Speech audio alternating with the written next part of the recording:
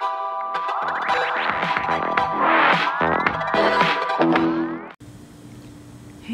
I'm waiting.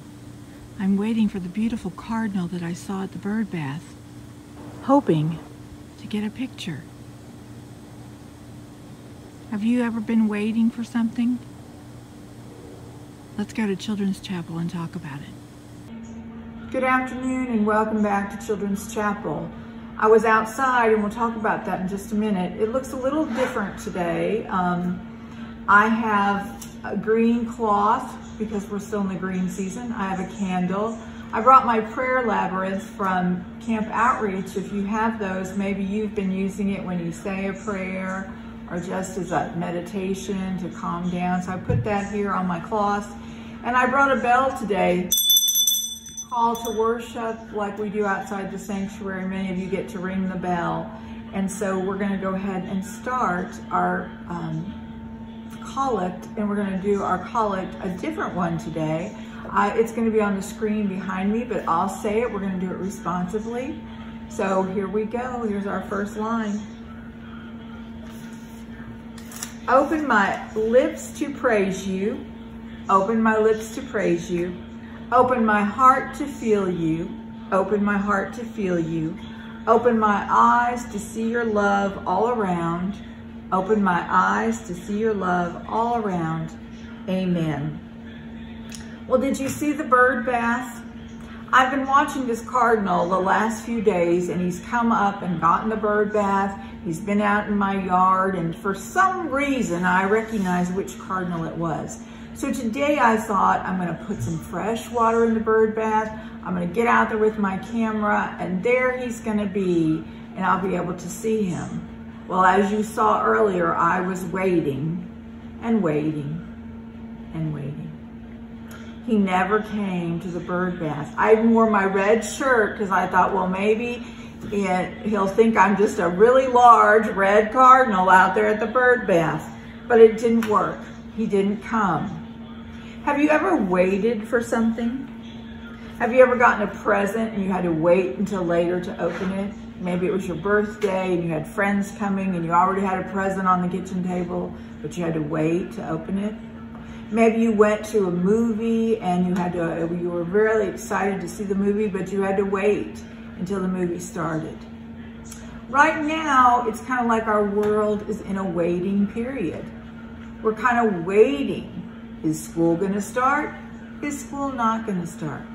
Is there gonna be a vaccine for the COVID-19? When is it coming? Will you ever not have to wear a mask again? When will our lives become normal?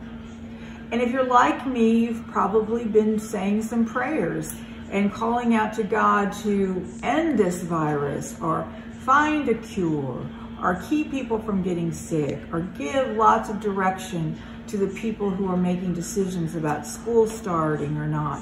If you've been in the store, you may have looked around and saw school supplies going out and thinking, I'm going to wait because I'm not sure what's happening yet. Am I going to school? Will I get a new backpack? Will I need to do that?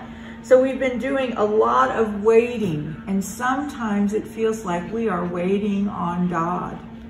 We say our prayers, maybe every night, every morning, and we kind of think, well, God isn't answering us. Where is he? Well, I want to read a little from Psalm, and Psalms is in the Old Testament. Many of the Psalms was written by David, and we think of David and Goliath. Remember, he slew the Goliath, the giant, and then he later in his life became King David, and he was a very good king, but he wrote a lot of the Psalms. And Psalms are, if you open your Bible to the kind of the middle, you're going to find them. They come before Proverbs. And they're prayers, they're poetry, they're times that King David was calling out to God. And in Psalm 27:14, it says, wait for the Lord, be strong, and let your heart take courage. Yea, wait for the Lord. So he's just reminding us that we have to wait on God sometimes, and we don't understand it, but we're still waiting. And so what do we do in that waiting time? We say our prayers, we remain hopeful, We keep having faith. And what I'm doing in my waiting time, it's like waiting for my cardinal, I'm going to draw a picture. And I've started drawing. I asked you to bring a piece of paper and a pencil today. So you may want to look out in nature and think about all the beautiful things God does give us. And maybe you want to write about them. Maybe you want to make a poem or a psalm or a prayer about them. Or maybe you just want to draw a picture. And I started with my bird bass and my cardinal. And of course, I'm going to have to go back and make him a little bit better and maybe color it in. I've got some watercolors and I thought maybe I'll just paint and wait on God to kind of give us direction, because we know He's listening, even though sometimes our world seems like we just don't understand what's going on. But our hope is in Jesus, and so let's keep that hope. Let's go ahead and say our prayer. We're going to use our hand prayer today. Remember, the first one is a praise, and the Psalms is full of praises. So, our mighty God, you are awesome. The next one is I'm sorry.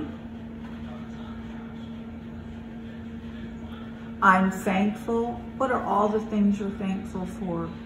Your family, your home, a lot of the things that you're getting to do there. Help others. Help people create a vaccination. Help people stay safe.